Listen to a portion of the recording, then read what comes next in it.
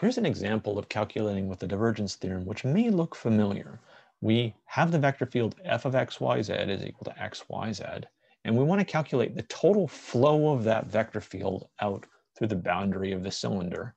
X squared plus y squared is less than or equal to 1 less than or equal to z less than or equal to 4. When we did this a couple of lectures ago, we did it in the following way. We said, well, this cylinder has 3 boundary components. It has a boundary at the top, and we calculate the flow out that way. And it has a boundary at the bottom, and we calculate the flow out that way. And it also has some sides, and we calculate the flow outward through those.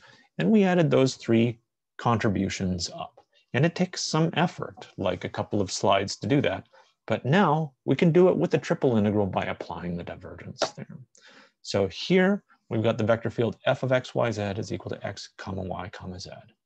Then we calculate its divergence by taking the x derivative of the first part, the y derivative of the second, and the z derivative of the third, and adding them up. The divergence of this vector field is 3, which is significantly simpler. And so calculating the surface integral of this over the boundary is the same as integrating 3 over the inside. But that's 3 times the volume of a cylinder, and the volume of a cylinder whose height is 3 and whose base is a circle of radius 1 is 3 pi. And so the total is 9 pi.